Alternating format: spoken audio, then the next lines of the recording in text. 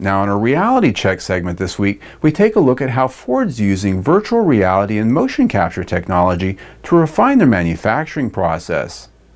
Outfitting their employees with immersive graphic headsets and motion capture bodysuits, Ford creates virtual environments in which to simulate the assembly of upcoming models years in advance of Job 1, such as the new F-150 pickups. The data collected is used to design tooling for the assembly line, which not only makes the job easier and safer for workers, but also affects design of vehicle components and parts to streamline assembly.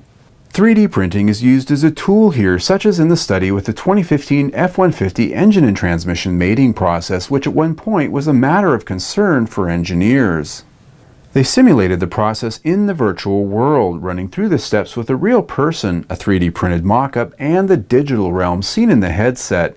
This enabled them to solve key process and design issues years ahead of actual assembly. The process is used for studying the build process of all new Ford vehicles to solve both production challenges through design as well as make the moves and action safer and less stressful on the bodies of line workers.